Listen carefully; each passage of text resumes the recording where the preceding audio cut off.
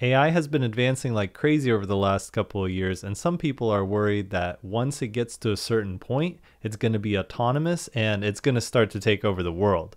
And at that point in time, some people believe that we should just unplug the AI and that we might be safe after doing so.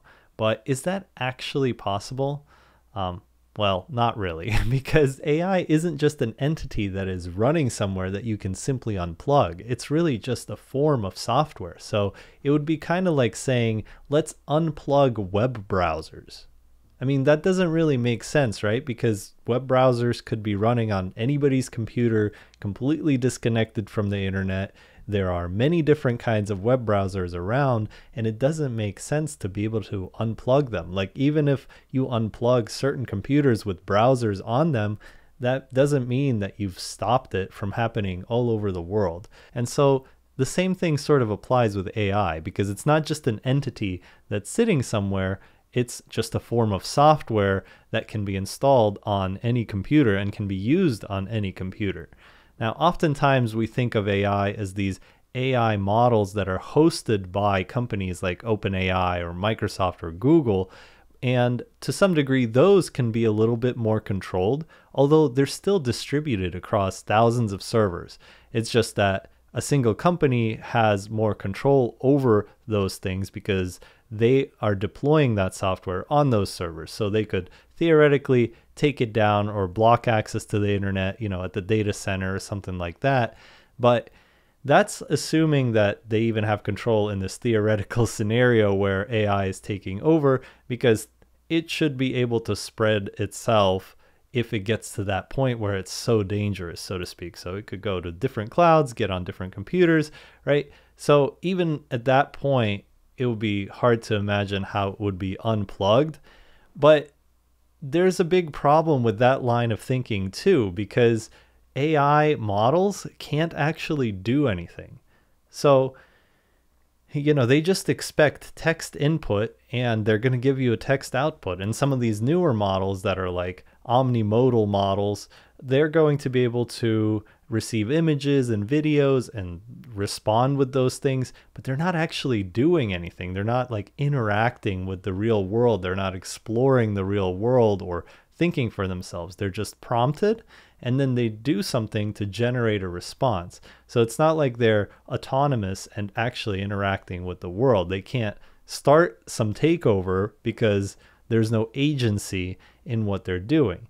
Now, you might have also heard of some new AI systems called AI agents, and those integrate the AI models into them, but they have additional code that's running that can actually do certain things. So you might give a task to an AI agent, and there's going to be some code that's going to pass it to an AI model to maybe figure out a plan on how to achieve the certain task that you want it to do. And then it's going to go through all of those steps and try to execute them. But you basically need to have code that's actually going to facilitate all of those interactions. So maybe it can make some API calls. Maybe it can execute some code on the server that it's running on.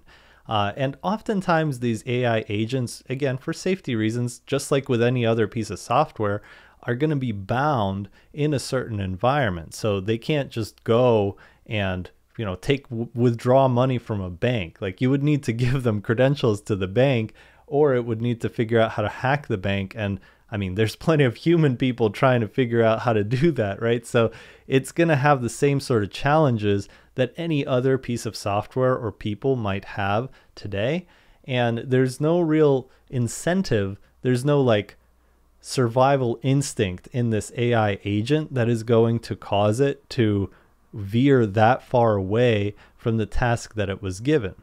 A lot of people are afraid that if we have fully autonomous AI agents, they're just gonna, like, if you give it a task of creating paper clips, it's gonna somehow destroy the whole world because it can make more efficient paper clips if there's nobody around to prevent it.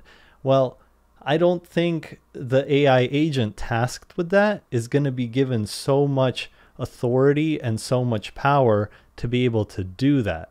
Essentially, I think a lot of these systems are going to be constrained by the environments that we put them in, and it's going to be difficult for them to break out, so to speak, because they just don't have any incentive to really do that. So anyway, getting back to the subject at hand, can we just unplug AI when it gets dangerous?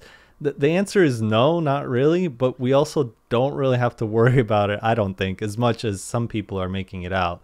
Because it's just like any other software really that's running. And software by itself isn't necessarily dangerous. It's about the people that are using the software to actually do something, which is why I also believe that, you know, from a safety perspective, the best thing we can do to regulate AI is to really just hold people accountable that do bad things using AI, just like we would with any other kind of tool, right? It's like if somebody stabs somebody with a knife, it's not up to the knife company to prevent that from happening. It's up to the person to not use the knife in that sort of way.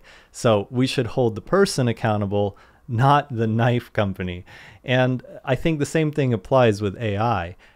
You know, if you use it in a malicious way, you should be accountable for that. It's the way that you're using the model, just like with any other tool or item that we might have around. There are some people advocating for us passing regulations to ensure that AI never gets to a point where it can be so autonomous and do all of these things and be smarter than people, but that's not really a realistic thing to achieve, because there are going to be other countries who have a vested interest in advancing their AI programs, and they're just going to ignore any sort of regulations that we impose upon ourselves. So it's really in our best interest to evolve AI to a point where we can have strong AI that can police any sort of malicious AI and prevent bigger problems from happening. Ideally, if we can distribute AI across a large number of people, there are going to be enough people incentivized to take down any sort of malicious AI that starts trying to take over. And again, these are very literal systems. We're not just going to magically have a genie pop out of the bottle that is going to take over the whole world.